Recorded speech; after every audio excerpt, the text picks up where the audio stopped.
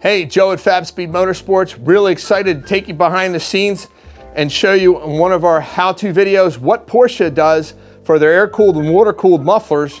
Fabspeed, with over 25 years experience, has been cutting open mufflers for Ferrari, McLarens, you name it. But here we are with a Porsche 2017-2019 Porsche 991.2 3-liter turbocharged engine, the first time Porsche turbocharged the 911 Carreras, and this is the factory 991.2 PSE exhaust, okay?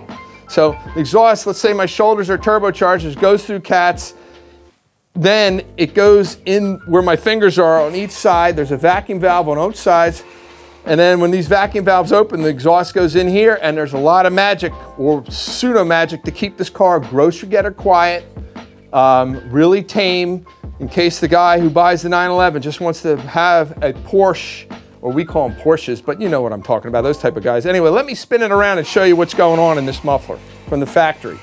Got it all cut open, and I hope you guys enjoy this.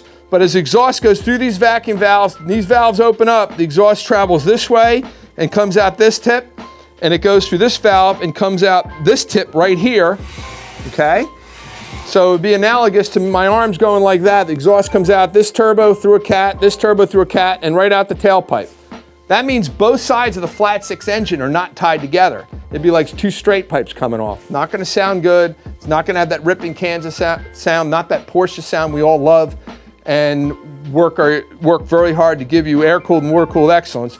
But now as we look through here, this is a 2.5-inch tube, 65 millimeters. But they put a little balance tube in there, if you can see. It goes from top to bottom. That's their attempt at Porsche for the factory sport exhaust to tie both sides of the flat six together. This tube's only 1.75 inches, 44 millimeters. And if you can see, they have perforations here, and that's basically it. There's no packing in this muffler. I painted everything so you can see it.